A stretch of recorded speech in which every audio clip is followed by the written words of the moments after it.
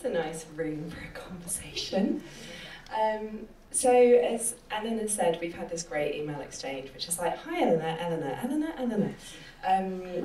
There's 2 days left of this show, and I imagine some of you will have seen it, and some of you won't. So I was going to ask Katy just to start by telling us a bit about that body of work and how it came about. So the show that I had before that was at Spur and Westwater, and at that time I was getting very interested in still life, and I saw quite a few exhibitions. I was saying to you about the Henry Ploberger painting that I saw. So I was looking at a lot of in New York. Yeah, in an exhibition in New York. So I was looking at a lot of representational still life, but kind of transposing. I find that more and more when I'm looking at paintings, I think this is what all artists do. And I think I've been told that this is why artists like looking at work that isn't similar to theirs, because then they don't transpose their own work onto it. But more and more I'm transposing things onto the paintings that I see, and I guess it's a more abstracted version, or it's a similar kind of mood, but painted in a different way. Anyway, so I was looking at a lot of representational still life and hyper-real still life paintings, and still thinking about space and colour and surrealism and the landscape, because I moved out of London. I lived in London for 15 years and then I moved to Hertfordshire, and was struck immediately by the light, because the light was so different, and the spaciousness and the sky and the clouds. And I've never been inspired by nature or the landscape or the light before, so it was quite novel. So I guess that was going on at the same time. So the paintings in the show reference those things: still life, landscape, and there's other things like 80s cartoon. There's recurrent themes that have come through again from the show in Spur and Westwater. And you can't necessarily make it out in all of the images here, but it's very apparent when you're visiting the show that the frames are a really critical part of these paintings. And then when you start to look at these painted frames, you realise that underneath are paintings that are not yours. So these are salvaged paintings that you've acquired from eBay. From eBay, yeah, that's a new place now where I get them. Which is good, because people take a lot of care on eBay. I mean, they're generally in a better condition and they wrap them really nicely. And anyway, so yeah, I get them from eBay and Amazon. I've started buying them from Amazon. Are you on commission? And then salvage shops. But they can't give the same commissions, so you just started. I should be on commission. Like in my family, I'm Amazon, Mickey's eBay, and my other son, what is he? He's Google. Yeah, they're the things we... Yeah. But when we were looking at the show together, I rather naively and maybe a bit rudely referred to them as Sunday painters, just as a kind of, friendly phrase towards amateur painting. And you were quite quick, which I thought was really nice to say, but wait, these are... And to think about our immediate reaction to kitsch art, because you can sort of see underneath these vestiges of a very different kind of representational still life, and then overlaid all of this kind of energetic colour and mark making, and you're kind of curious about the clash between the two. But for me, that was immediately, I had these kinds of fantasies about Christmas cardy kind of images underneath, and I liked your immediate defence of the paintings that you were working off. Yeah, it's funny. I mean, it's a good question, because I'm not. I don't. Yeah, I mean, I like these things. I mean, it's an instinctual response when I pick these things up and think about painting over them. But it's that thing I was saying to you about good taste, good painting, bad painting. Things when taken out of context, you don't quite know where to place it or what to make of it.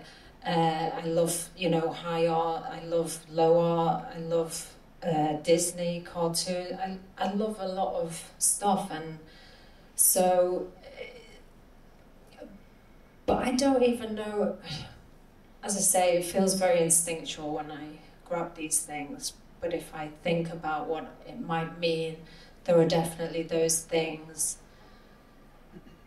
And this idea, also, sorry, this way of painting. So this, like I was saying, I feel like I had an option to go two ways in the way I painted, and I picked a different way, and it's a different type of painting, which is like what I was saying to you about Francis Bacon. So you have paint which conveys by sensation, which means it kind of hits you in the gut, in the solar plexus first, and then it leaks back to the brain. Or a photograph or an illustrational image, your brain would intellectually read it, and then perhaps it would go to your nervous system. And so most of the paintings are painted in a rudimentary way, or a Sunday paint way that you would. So in a way, it could be like I say, transposing or refreshing the energy with this other way. So sometimes I'm almost mimicking what might be a figurative thing within the painting, but in a different way. And it's almost like putting them side by side, and the different energies. And so, I guess there's... But sometimes I love the elements so much I don't want to paint over them. And it's difficult. I normally have to, because it's getting a bit stuck, Yeah. And I think this idea of the instinctual and the contrived is really fundamental to your practice, always has been, about how much are you trying to kind of release an instinctual energy, and how much are you trying to kind of play with that and contest that. And I wondered if you just might talk a little bit about the process of mark making for you, because it's changed a bit, and I just I just love hearing you talk about it. Well, I guess I've always tried to introduce accident and disrupt the process.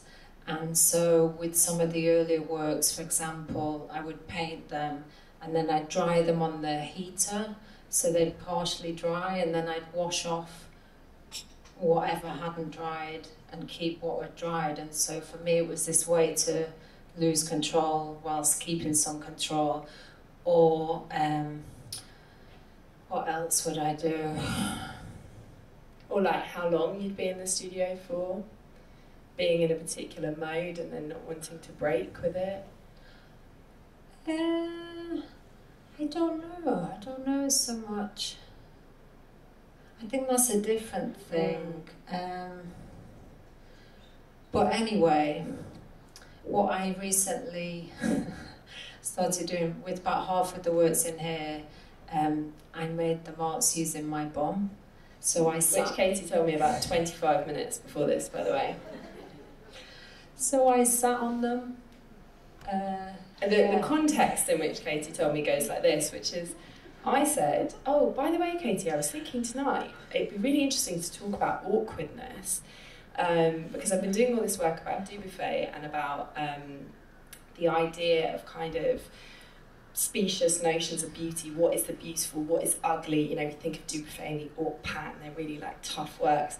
And I was reading Amy Silman, and she's brilliant about the idea of awkwardness, and I've got this little quote, and I was like, oh, Katy, I've got this quote I could read about awkwardness, but just wanted to check, like, do you feel comfortable with that in relation to your practice? Does it resonate? And she said, well, you never guess what, like, I'm dyspraxic. I was like, oh, okay, well, that's quite interesting.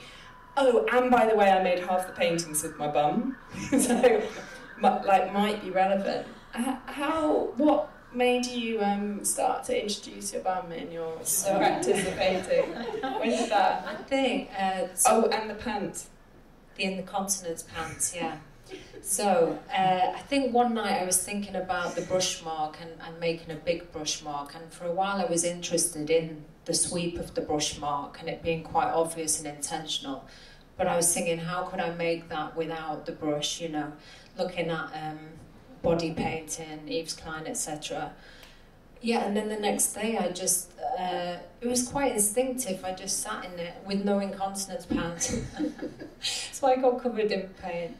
And I just started sliding on everything I could find, like every surface. It was quite, my kids came home, they're like, what did you do today, Mom? I said, well, I sand some paint, wiped my arse on whatever I could find, whatever surface I could find. They're like, Mom, you're weird.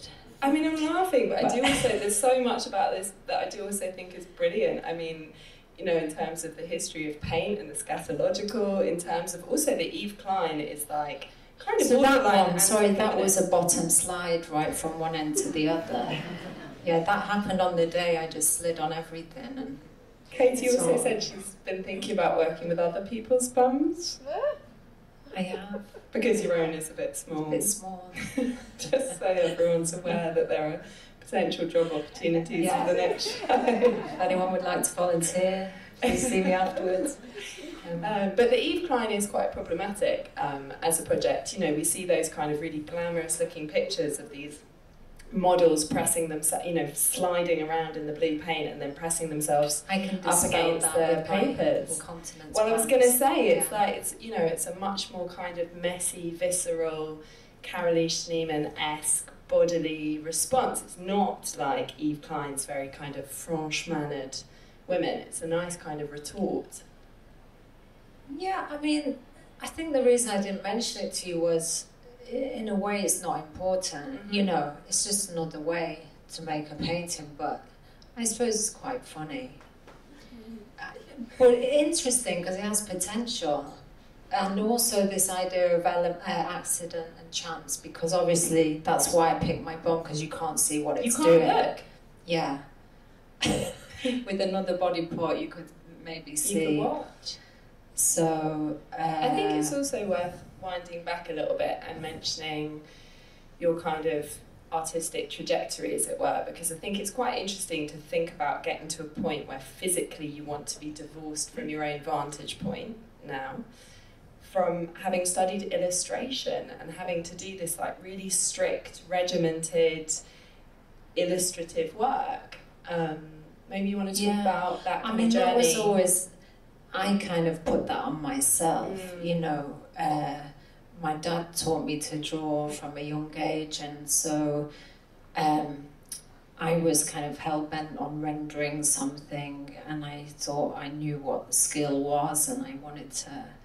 I did a lot of reportage and observational drawing and obsessive kind of rendering, and then I remember in the third year of the course, I kept wanting to paint, but I was in the graphics department. I kept going and wandering around the fine art department, and they discouraged me. They said I'd fail my degree if I started painting, which is hilarious now, because who cares about the degree? Like, no one ever asks you about that.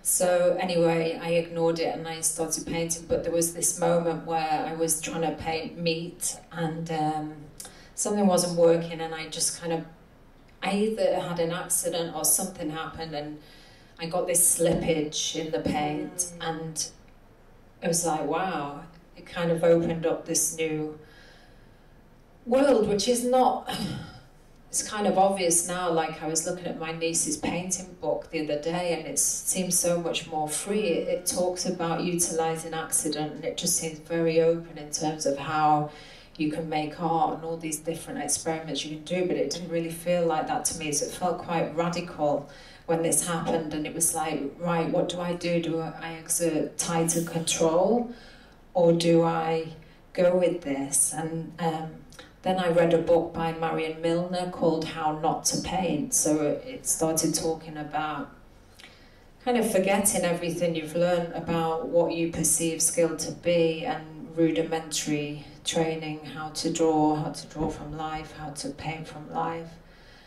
And then more and more in the paintings I would see areas where I couldn't remember making them, and they were often the best bits. So then that linked to automatism and Francis Bacon, and this kind of new way of painting and accessing the unconscious.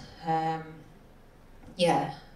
And then that's the path I ended up taking. I kind of went back and I started making representational paintings of women, and that's what I applied to the Royal College of Art with.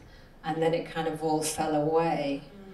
That's interesting that you felt like you needed to go back to a representational mode at the point at which you were seeking admission to another academy. Well, I think when I left my degree, I went back to Manchester and I was making these paintings, but I also signed up for an illustration agency. And I paid them £1,000, which is a lot of money then. They never gave me any work. I was really upset. And I did a lot of illustrations, but I was trying to make them in a painterly way. And then I realised that no one cares about illustration. It's like the last kind of thought. Well, that's not true, but when I went to a lot of newspapers to try and get commissioned to do illustrations, and it was badly paid, and it was like the last thought, you know, a kind of afterthought. And so then I moved to London and I had to work, so I didn't have much time for painting. And I was trying to get into something, but I didn't want to go back into academia. And then I finally realised that in order to get access to a gallery in London and kind of break into it, I had to go and do an MA. So I basically quickly made this body of work with portraits of women, but I don't really know. I guess I was painting shoes and women, and still representational, but there were areas where things were being more abstract, but and I got a place, thankfully, but then it was all sort of breaking down. And it was funny because I remember I didn't want to show my work because it was in the middle of something, but we had to have an interim show, and I put this painting up, and the head of the course was stood next to me and said, that's a beautiful painting. And I remember feeling like it's not the one. Basically, I'd started it and the tutor had come round and it was very representational, and then it had just fallen away into nothing. And he was like, it looks like you've fallen asleep here. It's kind of, you've had a wobble, you need to tidy it up. So I tidied it up and made it all representational, and then the tutor was like, you know, that's a great painting. And I just felt in my gut, you know, but that's not where I was at. But so anyway, it all fell away into a more abstract. But I mean, ironically, I still see them as representational, a lot of them. So I don't think you know, it's always on a spectrum, I guess. Yeah. But yeah. So when you started to look at the work of what is sometimes called outsider artists, or artists who'd been marginalised from traditional culture, did you find that was a kind of release? You know, you're talking about this work made from a solar plexus, like you're talking about the difference between, again, that idea of a dichotomy between the intuitive and the contrived, between there you are trying to kind of do this painting that's going to fit with what the Royal Academy expect, which is also kind of to do with what you think a commercial gallery system is going to expect, and then the complete difference to being able to work from your gut, from something instinctual, and that's what can be so thrilling for people when they look at that work for the first time. It's funny because when you say that, I remember a tutor at the college said, when I saw your painting, I thought, you'll get a show with this kind of painting. And now you've gone and just done something completely different. But I wasn't very well when I was at college. Basically, someone spiked my drink just before I started. And I was in hospital, and I wasn't given any counselling or anything, and basically a few months after I started getting all these, I guess you'd call them flashbacks, like PTSD, and I was getting like 30 or 40 of them a day, like it was really bad. But I basically wrote my dissertation on how mental illness affects creativity. You know, and it was interesting, just obvious things like when people were in bouts of mental illness, the palette would be very dark, and then when they were well again, the palette lightened. And I was scrabbling around in the dark, like literally in a massive black paint a lot of the time. Like you say, just trying to... and so I think, in a way, and for many years after, my interest in outsider art was related to this interest in kind of exploring the dark recesses of the mind, you know, like the unconscious. And I was interested in... Well, it was around the time that the Museum of Everything was there, and I liked a lot of artists like Augustin Lesage. I don't know if you've heard of him. It's going to be featured in the show this autumn. Yeah. I mean, I just loved that story that he was a miner. He'd never lifted a paintbrush in his life, and then the spirit voices said to him, you've got to start painting. And they said something like, but I've never even picked up a paintbrush, and they said, don't worry about insignificant details. Just get the paint. And then, but so we did, and when you look at those paintings, they look like a computer made them. I mean, it is extraordinary. For anyone who hasn't seen them, the largest of them are about 4 meters by 4 meters across. I mean, they are enormous, and they're made of single pin prick marks, pretty much, and they're mostly in geometric patterns. Later, they get kind of a little bit psychedelic, and he starts to introduce some very religious elements as well. You know, these are spiritual, mediumistic paintings, but just technically, if you're just looking at them as artworks, they are extraordinary accomplishments. So the idea that this person suddenly felt compelled to make them. But it really feels like he's a conduit, you know, something's just coming through him. But so, yeah, I was interested in that kind of thing, where I'm not so much now, because I'm not, well, it's still about the mind, but the healthy mind, I think. Which brings me to the question of colour. Yeah. There was a lot of very neutral tones in your work previously, and as you can see in some of these, they're very vivid. Is it Hertfordshire? Definitely Hertfordshire, but also a conscious decision, I think. I think sometimes I think about going against my natural tendencies, and my default setting is a neutral palette. Maybe because I grew up in Manchester. And it's very grey and rainy. So I was trying to use colour and be intentional about that, but also with colour then comes space, and often mine are very busy and full, the paintings. So I was thinking about both colour and space, and intentionally trying to use clean areas of colour. And this is, you said, the first time that you've made a body of work where you've been consciously thinking about the space that they go into. And as a curator, this is always super interesting. Kind of, there are some artists who make work and they're so absorbed in the midst of that picture plane that kind of what's going to become of it afterwards is neither here nor there. And there are other artists for whom they're thinking, this is going to sit on that left-hand wall and it's going to catch the light at 4 p.m. and, you know, they have a different vision.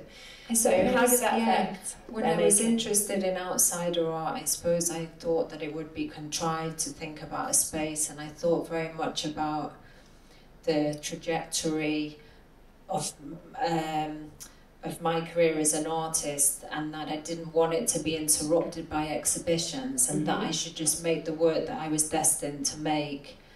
And I wouldn't plan for a show, I'd just show whatever I'd made, because it was about this relationship.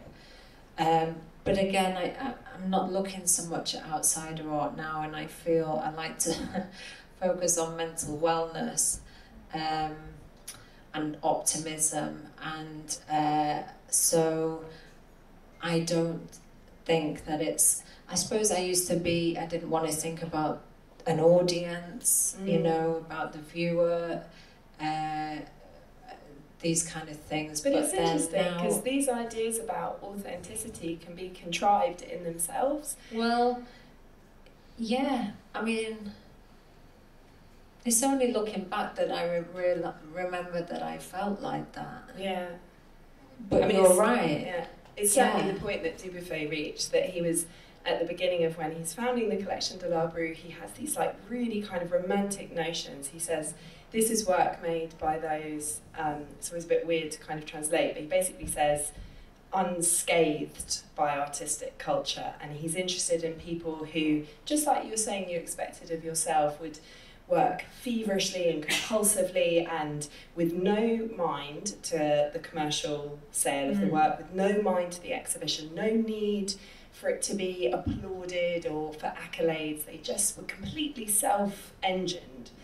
And then at a certain point he realises that even certain artists who were working within the most remote asylums were expecting the recognition of their fellow patients, you know, and took something from the attention that they received from the doctors having correspondences with curators or writers or other people. So some of this is also human instinct, and he reached a point of kind of saying, maybe I need to go back on some of these ideas of authenticity. No, I mean, I think it is about communication, and even if people aren't well, I think there's maybe still an innate human need to connect and communicate, but maybe it's more that as you get more and more mentally well, you can rejoin this world, whereas when you're not well, you're out of this world, you're somewhere else, you're either making another world for yourself, or you feel very out of kilter with this world.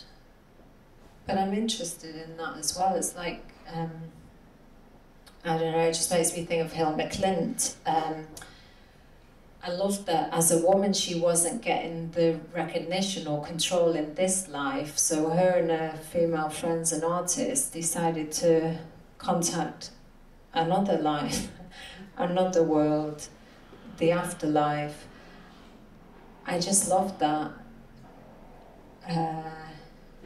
No, she's a remarkable figure, and I think it's like, in exhibition making terms, one of the most exciting moments for me to see Hilma af Klint, a Swedish turn-of-the-century spiritualist, one of the most popular shows that the Guggenheim has ever staged. I mean, that is a breakthrough in exhibition making.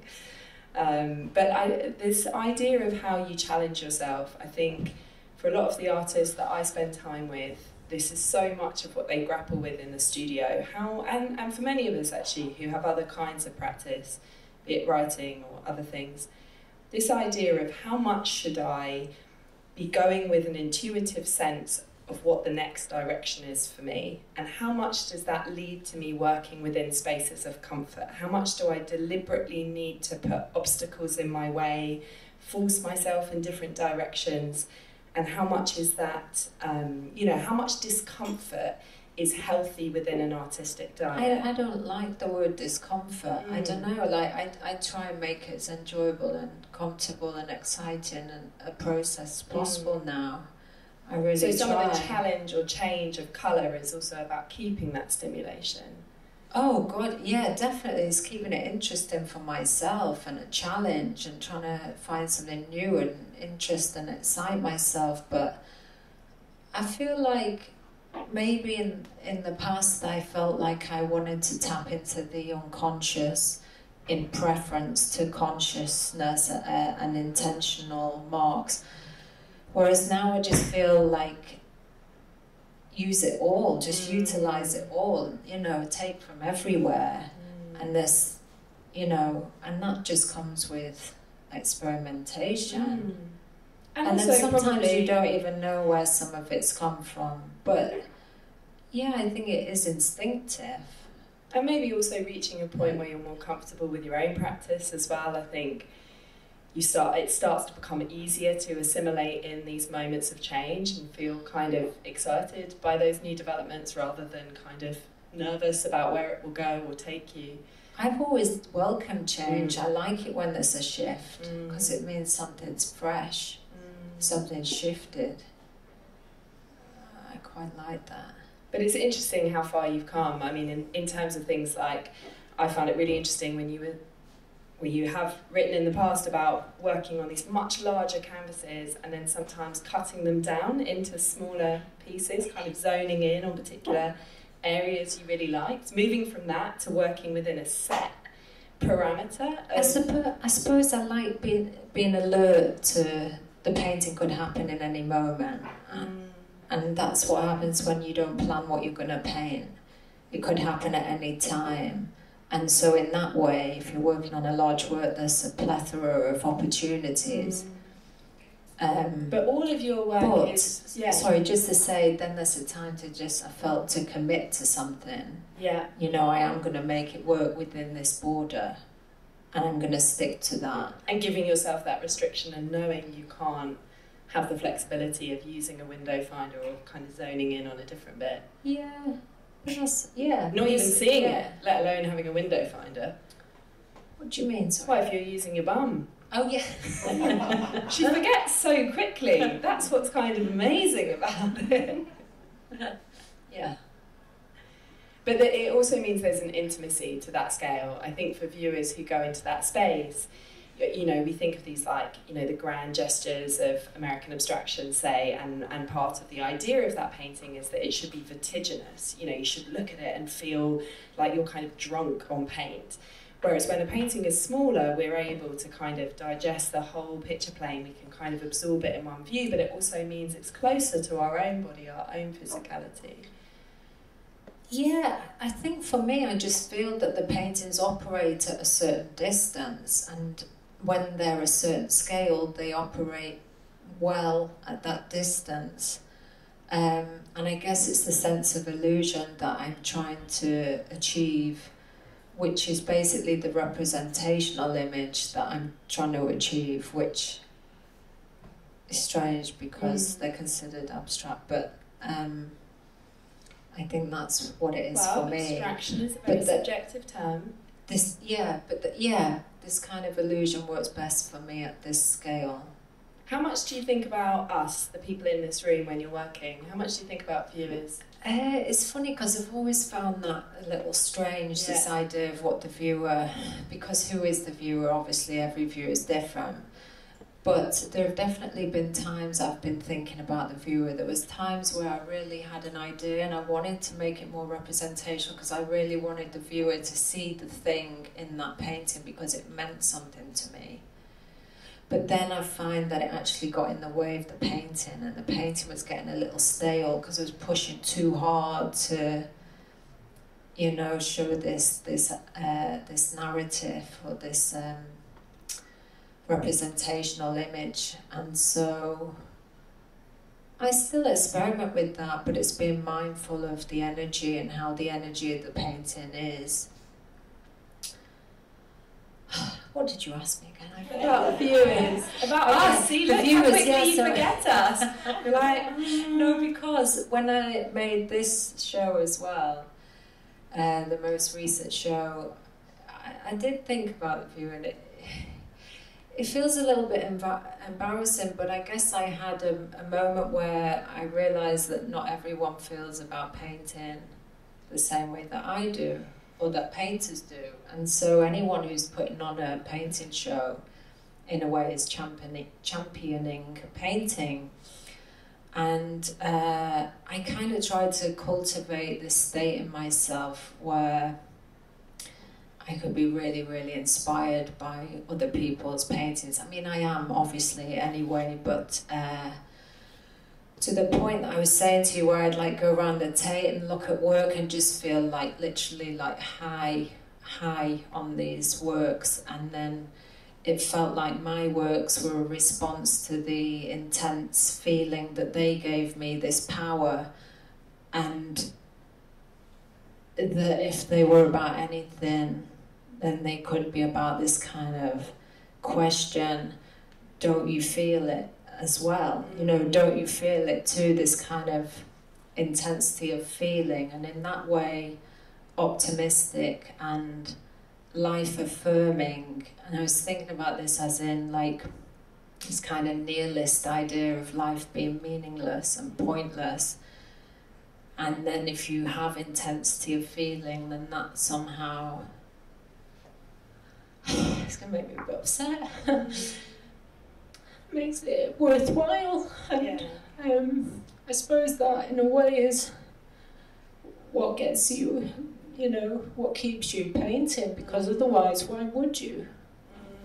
So no, it's really nice to see your response to it, because I think you know, the shows that I've done have all been painting at the Barbican actually, and that's not because I'm not interested in other media. It's because actually it feels like the thing that's the most urgent for me at the moment. Like that's the word, urgency. Yeah, urgent. And my brief for myself at the Barbican is that I want to make it a space that's a bastion. That was my idea. Let's take this brutalism and let's make this concrete.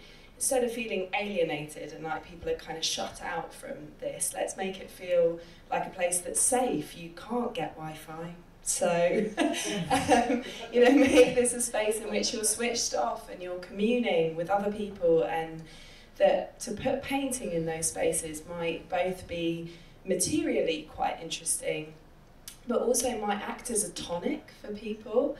That and that was the thing that was particularly remarkable to see with the Krasner show, because I was, you know, it's one thing to do it with a Basquiat show, right? You kind of know you're preaching to the choir, but with Krasner it was really interesting, because it was like, well, here's a painter whose name is basically completely unknown, and abstraction remains something that for lots of people is very alienating and quite daunting. You know, I don't necessarily have the art historical expertise or the visual language to feel competent in this space. And we did some very simple gestures, like we built 12 new benches to go in the space to invite people to actually sit down with these paintings, and it was amazing. Every day there were people in tears, which was Krasner, not me. but painting does have that capacity. So does a bench. So does a bench. So does a bench. I just love a bench. Preach, my God. Especially 1,500 square metres in the Barbican. When you, I know, this is actually the secret to my curatorial success. It's a good one.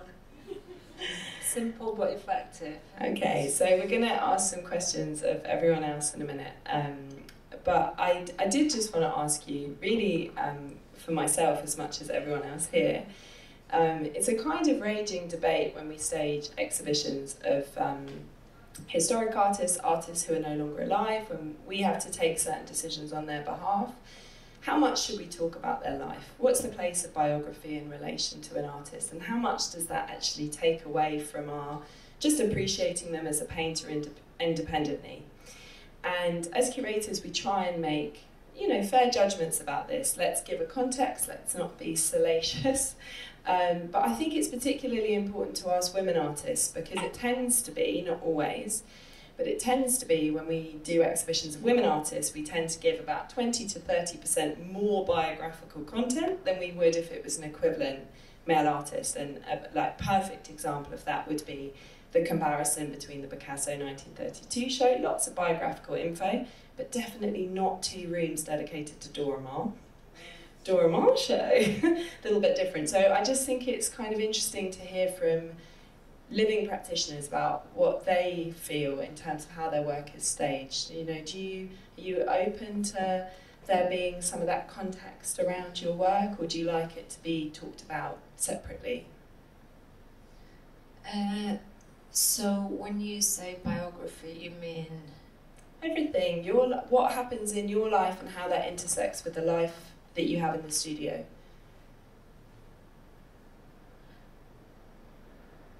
I suppose my first thought is when I see someone has been given more of a biographical content in their show, it means that they're more of an elevated figure somehow. That's how I start to feel, because it's no longer just about the work. People are fascinated by every aspect of their life.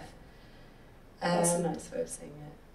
Yeah, and I love to know the details about artists' life and everything around the art. Like, it's like gold dust to me. It's, you know, it's fascinating, but almost separate to viewing the art, because it can get in the way. Sometimes you just want to see the art, and then in some other parallel universe you'll kind of read about it or speak to the spirits, get them. Yeah, it's like 2 very separate things, I find. But Do you proof things like your press release before it goes out? Are you conscious about how language is used around your work? You have very deliberate titling of the work.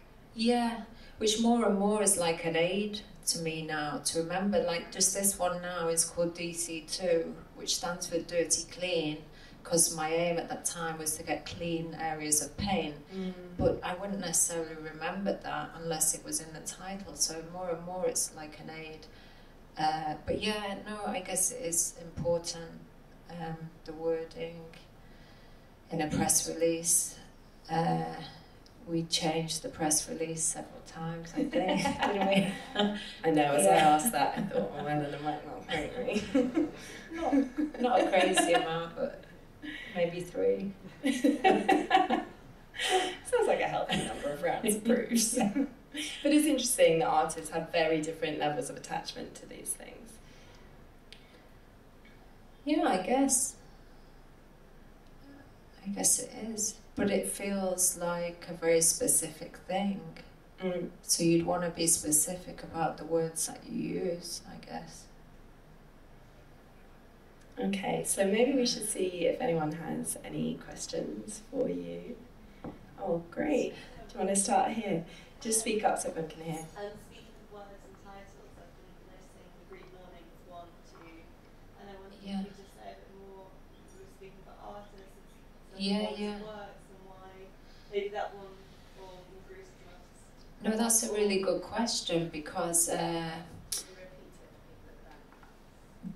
the question was about there's a series of works in this show and the other show in New York at Spur and Westwater called Magritte Mornings, and it became a bit of a recurrent theme. So when I was saying I was influenced more by the landscape, in the winter I was cycling at about 6:30, 7 in the morning. You get this light, which reminded me of the Emperor of Light series by Magritte, where you have the blue sky, which looks like day, and the ground is night. And it literally was like that. And then it kind of made its way into my paintings, this kind of very dark midnight blue, black against this pale blue. I've been very influenced by the sky, I think, but also this yellow as well, so this kind of winter light. But it was interesting to find that Magritte was influenced by a Victorian artist, John Atkinson Grimshaw, who used to paint night paintings, nocturnal scenes, and he's in the Victorian era. So I found it quite comforting that it's like 200 years on, but we're still having these, in the digital advancement, etc., that actually we're still the same in many ways, that we're still responding to the landscape and nature and simple things, and I like that kind of lineage. So then a lot of the works kind of features this light or this kind of flora, fauna, for want of a better word, this kind of representational moths, butterflies, nature, light, landscape, this kind of thing. Yeah.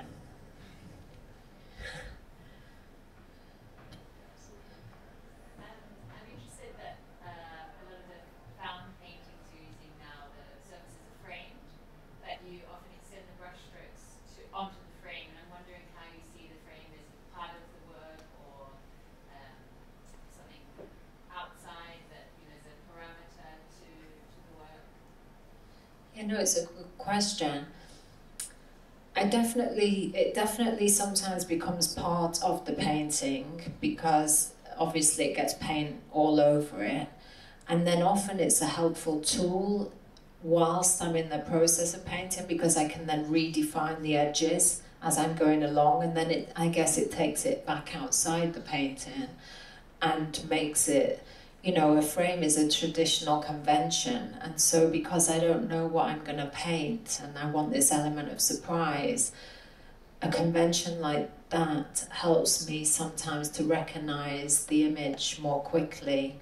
Like sometimes I'll put them next to a plant, or when I was working at home I put them on the sofa to help me recognise them more quickly, because obviously it takes time to know whether it's worked or not, and I get impatient. I want to speed that up. It's funny because with the frame, everyone associates it with Howard Hodgkin. Not that he's the only one who did it, but I was watching something about him, and apparently he had frames to protect his subjects, because although he was an abstract painter, it was figurative to him. There were people in them, and this framing was a protection of them, which I thought was interesting. But I guess it's also control, which I could be guilty of. Because there was one time I got a painting back for a museum show, and someone had framed it, the person who bought it, after the fact, and I didn't like the frame at all. And we asked if we could take it out of the frame. So I guess there's that kind of thing. But then often the things I'm interested in just happen to be in frames. Like there was a painting in the show that wasn't in a frame, and it's fine, I can do that. But I guess I do like the aesthetic and what it speaks of, and art history, low art, you know. Yeah. I'm really interested in the trigger point in how you paint. So, you know, like the way that Susie would get paintings at the flea market, so that you had something to work on. And I always thought that your paintings, I thought of them in that kind of vein. But in the recent show, you've left quite a lot of bits of the found pictures, and it creates a different kind of pocket. But it also means something different for me, and I wanted to know a bit more about that. I mean, when you say that about Soutine, was it? I don't know if this is what you mean, but I think one of the reasons I paint over things is because it gets me to a place of interest very quickly. You know, like a ready-made or using collage or whatever. Is that what you meant? Yeah, like, and you then know, Monet used to put colours on his canvases so that then you had something to respond to. Yeah. So yeah. I always thought that your paintings, by using the found paintings, that you were activating a sort of trigger, like in the same way. But what I was surprised about in this show was that there was another thing going on that meant something else. Okay. Like, what do you mean? Well, you know, like the house that you can see through the paint. Yeah. You talked about the way that your brain works when you see a representational image, and the kind of Bacon-esque idea of reading it. And there were some very literal bits poking through that I was reading. I didn't see that house. I do. And I mean, I saw it afterwards. Right. But I made the painting once, and then at the end I saw it had cannabis, the word cannabis in it. And I hadn't had any cannabis, but I didn't even know there was this word there. So I think I'm in a haze. But it's also interesting because you see in that one where that little pocket's revealed, you see that it's been rotated. So it's not just that you're seeing the imagery, you're seeing that the imagery isn't in its original orientation. So you're getting this sense of an object that's already got an inherent sense of movement to it. Yeah. But I'm definitely seeing something else. Yeah. Yeah.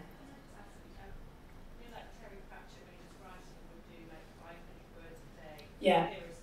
Pages. Yeah. No, that's. Go into the studio and paint even if the inspirations are with you, or do you have to wait for that? That's a really good question, because I've been reading I a was lot going to say, about look, that, you which can is the talk books about that- daily rituals. This is Katie's reading pile that she brought. So for the past sort of year or so, I've been thinking exactly about creativity and where you put your energy and what's the most advantageous way to work. And I guess I already was in a pattern, but I wanted to validate it or know more about the creative process. And a lot of these books say basically a lot of figures throughout history worked a lot less than we do now. They worked for, there's this thing about 4 hours, 4-hour working period.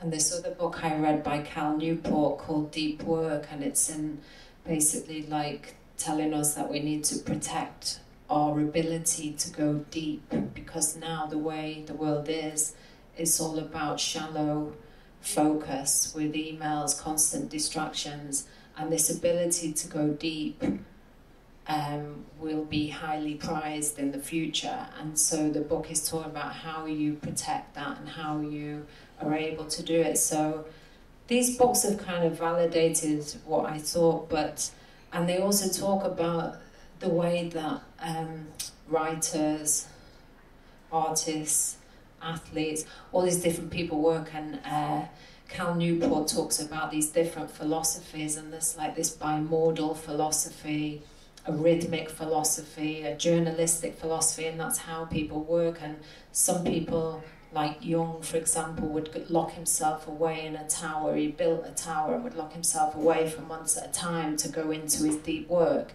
And then maybe part of the year he would be running his clinic or whatever. So that would be bimodal. And then rhythmic is where you go in every day and it's like repetitive. And journalistic is you grab it where you can, because journalists often have to work to a deadline.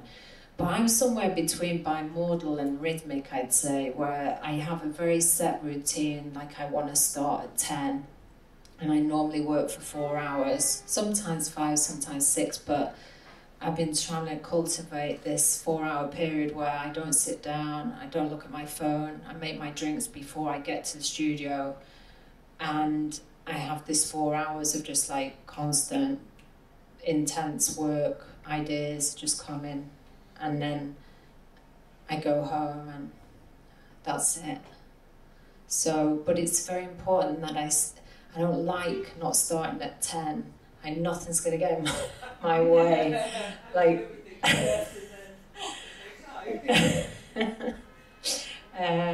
but that rhythmic thing of, you know, the accumulation, I think is really important. When you're in it, you're in it. And I'm going to say that some of the rituals in this book should not be adopted without a doctor's supervision. yeah.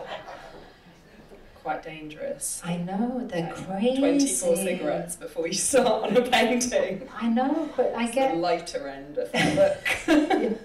It is, it's crazy, but it just shows how creative people are so attached. When we could be so free without schedules, we're so attached to our daily rituals and setting up the conditions to get into the states needed to make the work.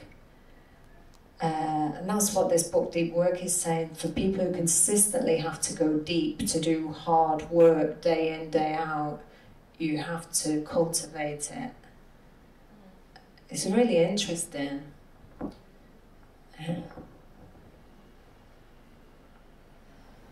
So we've probably got time for one last question, if anyone has a burning question. Otherwise, I think it leaves me to thank Katy, to encourage you all to think about applications both for daily ritual advice and also to line up for possibilities of becoming bum models in future series of paintings. Thank you very much, Katy.